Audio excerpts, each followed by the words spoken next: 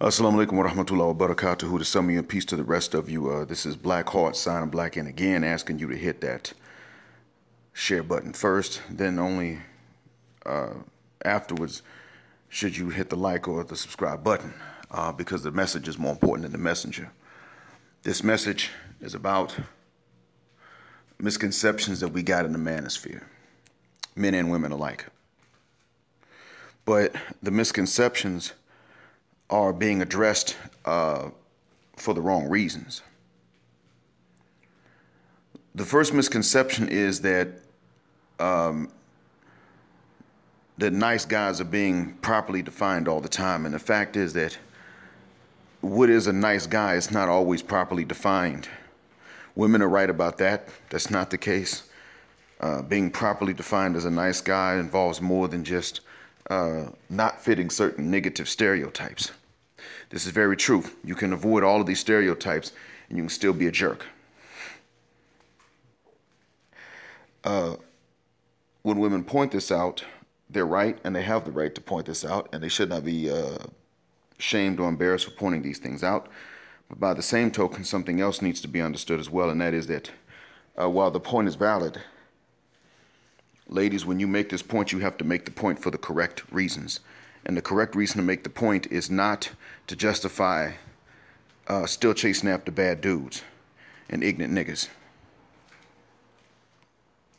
You can't use the fact that some guys who are not stereotypical are still mean as hell to justify that you still only want some bad dudes that are mean as hell and ignorant niggas. You give one man a shot that doesn't have tats and gold and some swagger like what you looking for, and a thug past or street past or street niggas as homeboys. You can't turn around and say that, okay, every guy that's like that now is lame and they don't know how to treat you and stick around.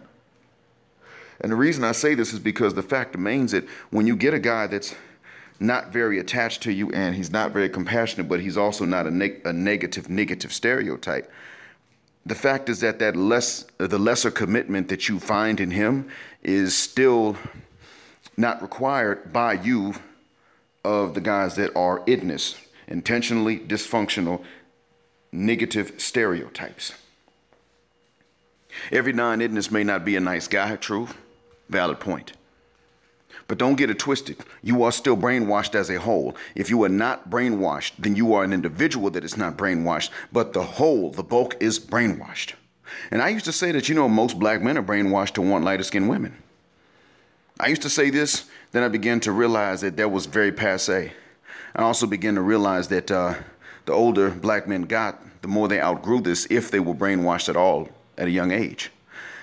I also began to realize that this was not the case with sisters. They were not always outgrowing this brainwashing. Sisters in the Western nations are brainwashed to want IDNS.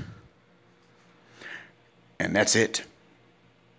And that's why they may complain. You see, if you are non-IDNS, but you're also a bit of a jerk and you're mean, they don't let you get away with that as much as they would a swaggering IDNS. So, admit to the point, brothers. These sisters are right about that. Every non-IDNS is not nice. Just understand why they may be raising this point. It's the same thing as when I'm dealing with these Arabs about their use of the term abd to describe black people, meaning slave. And I tell them, stop doing that, you terrorists, you camel rapists. Oh, if you can't say that, well, you can't call us slaves. But we're all slaves of God and Bilal was black. You see, all these things they say are true statements. We're all slaves of God and Bilal was black. But they're not saying these true statements for the correct reasons. They're saying it to shut me up from telling them the truth that they don't want to hear, which is that these little confused, tragic, desert mulatto, rat bastard terrorists, not even terrorists, but they're brainwashed. And they're a few steps away from becoming outright enemies to black people as a whole, not in pockets.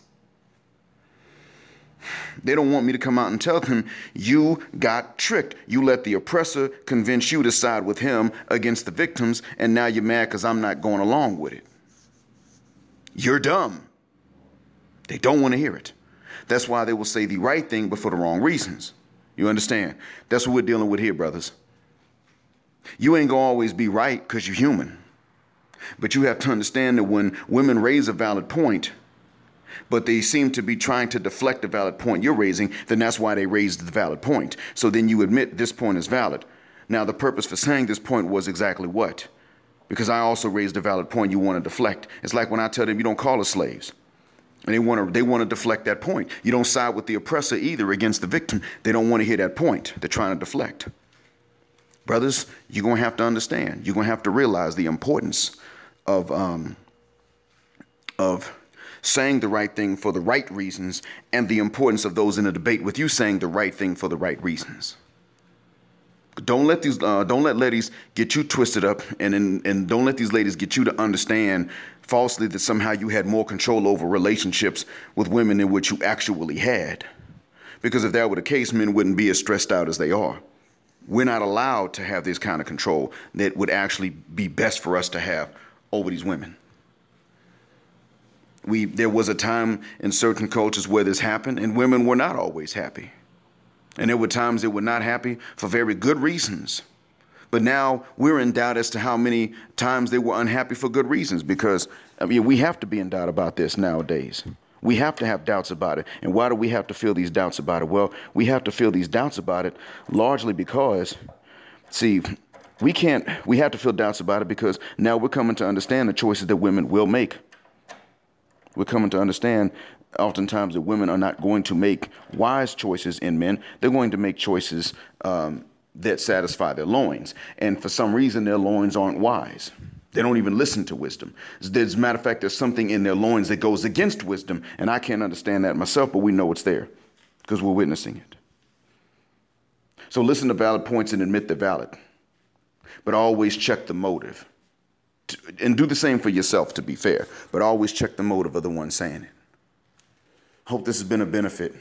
Assalamu alaikum. Black Horse, sign of Blackout.